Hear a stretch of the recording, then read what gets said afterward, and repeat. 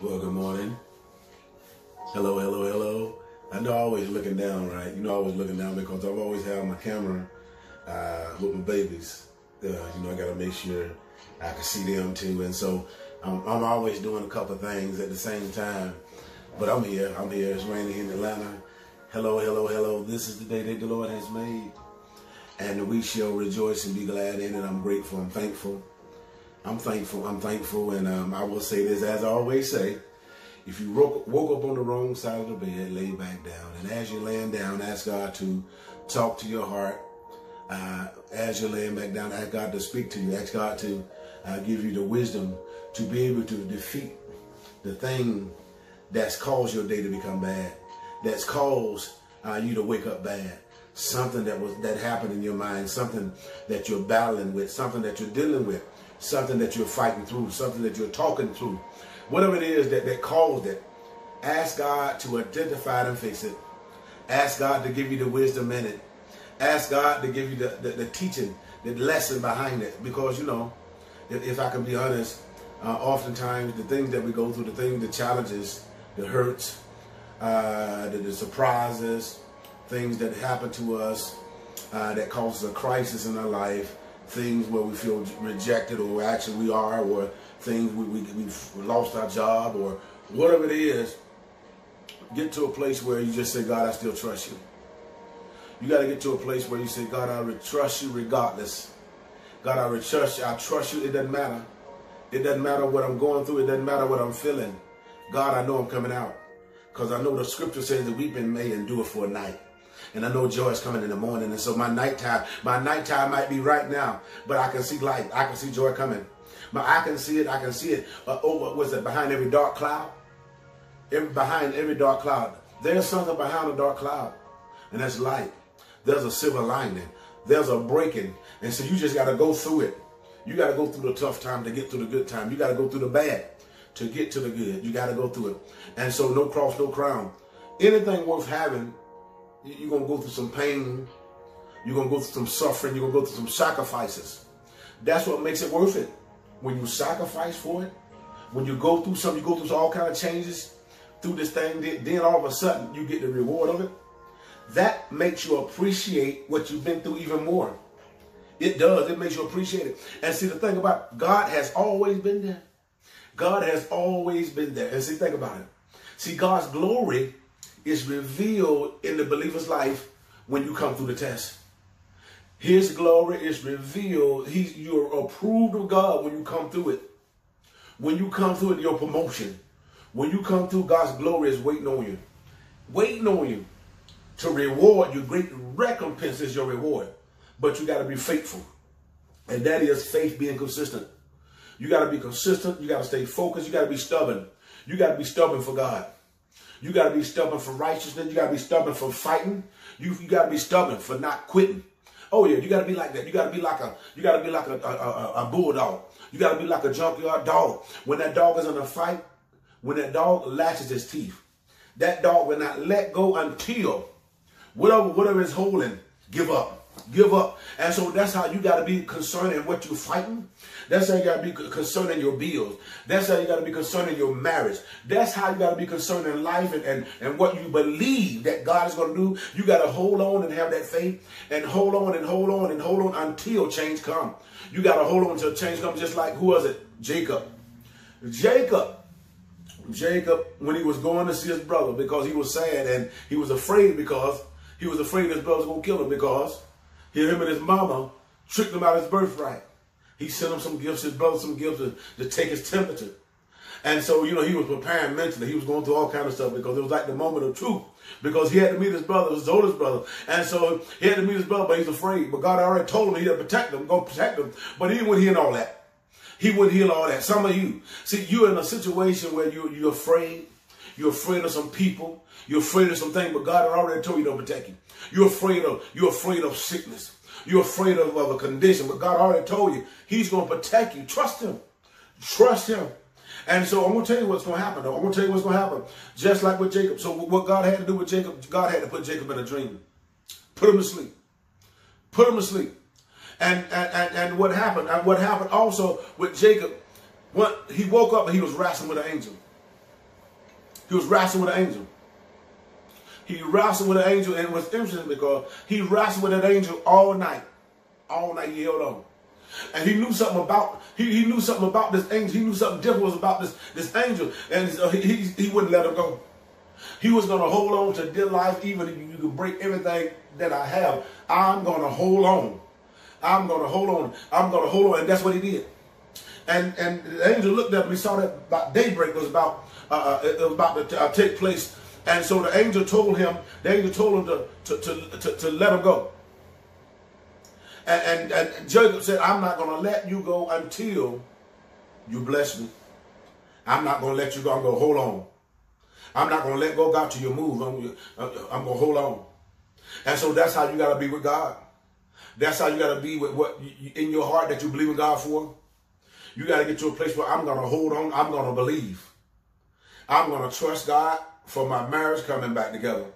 I'm going to trust God for that job. I'm going to trust God for that promotion. I'm going to trust God for that breakthrough. So you got to get to a place where you say, I'm going to trust God. You got to trust him. You got to trust him beyond your feelings. You got to trust him beyond your intuitions. See, because the thing you need to understand, your intuitions is not 100%. You can miss it. The only sure one is God's word. The only sure one, because the scripture says that heaven and earth will pass away, but God's word going to stand. Prophecy going to fail. Tongues is going to cease, but God's word. And so you must hang your hopes in God's word.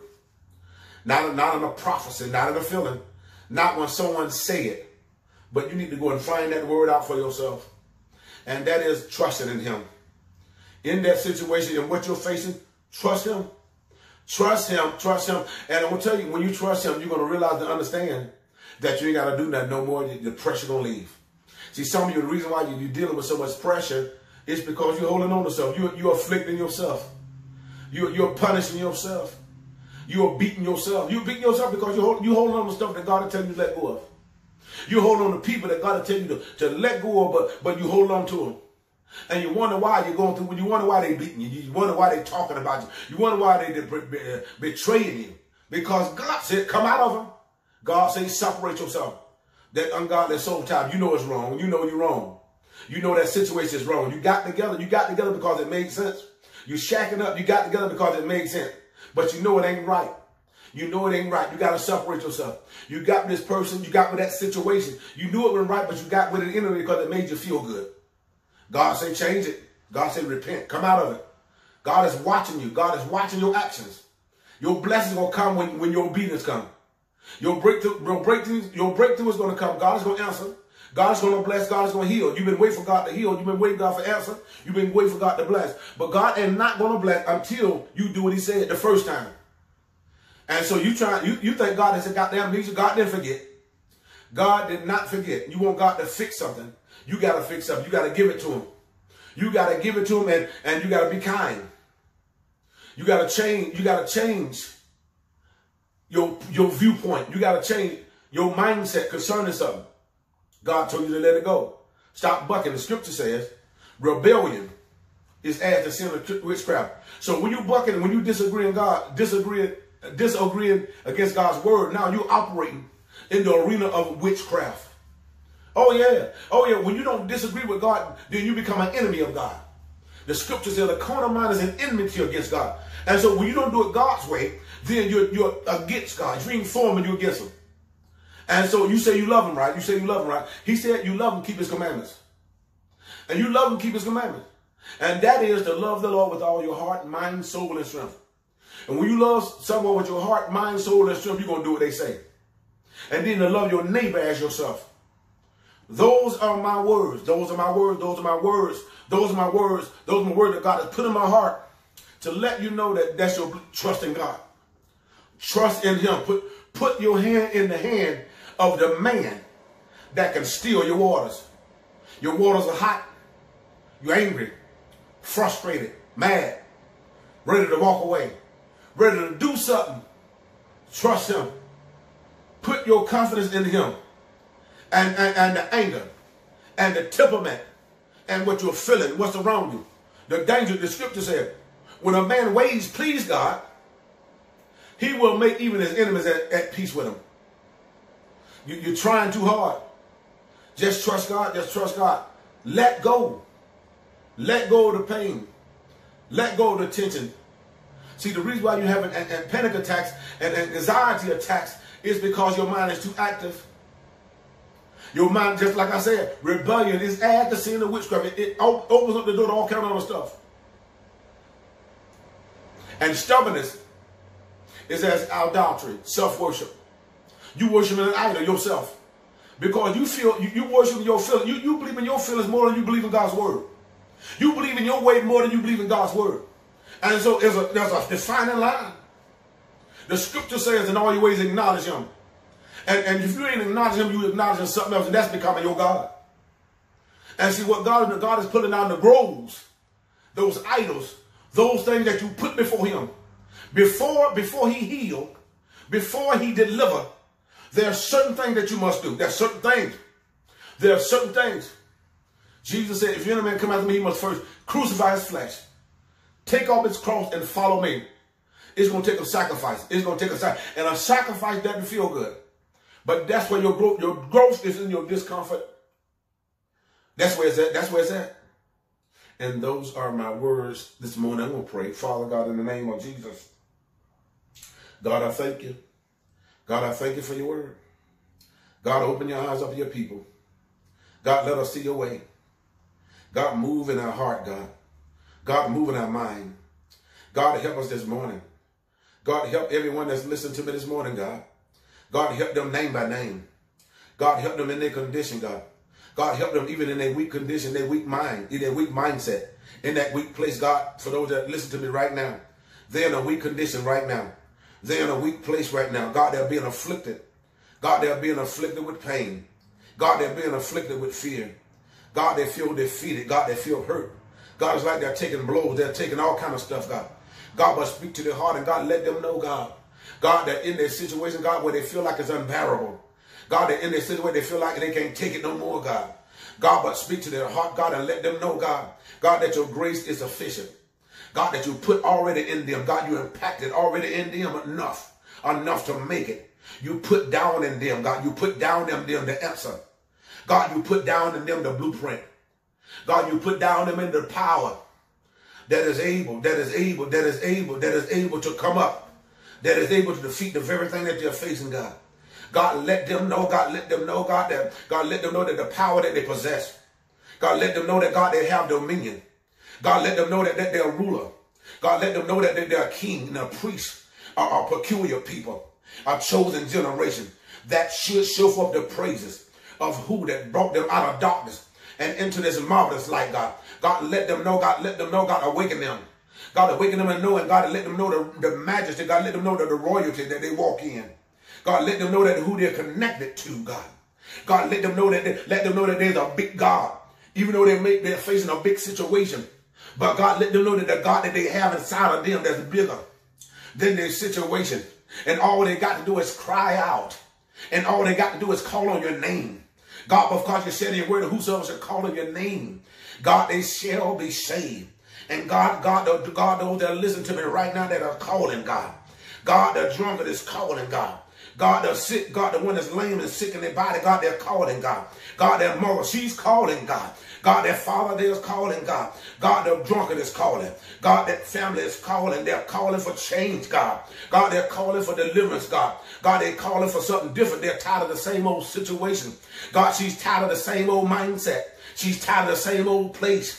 She won't change, God. God, she won't deliverance, God. God, answer her prayer right now, God. God, go into that situation right now, God. And God, bring flesh to it right now. God, bring life to it right now. God, work a miracle right now, God. God, not tomorrow, right now, God. God, visit that situation right now. God, reveal your power right now, God. God, show yourself as a miracle right now, God. God, show yourself as the answer right now. God, become that man. God, become that what is this, God. God, become whatever they need, God. God, they need joy, become that joy. God, they need peace. God, become that peace. God, they need understanding, become that understanding. God, they need wisdom. God, become that wisdom. They need life, become that life. God, whatever they need, God, become it right now, God. God, breathe into them right now, God. God, breathe, God, I breathe into every voice.